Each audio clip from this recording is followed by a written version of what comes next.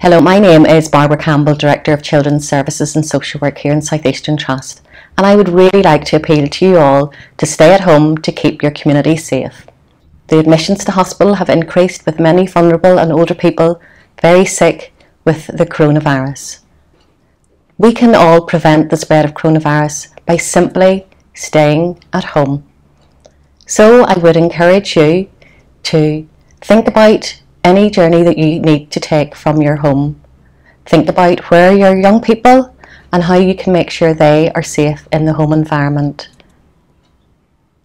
Every time we connect with other people increases the risk of vulnerable people within our community getting sick. So let's stop and think, how do we keep everyone safe? We keep them safe by staying at home. Please stay at home and keep your community safe.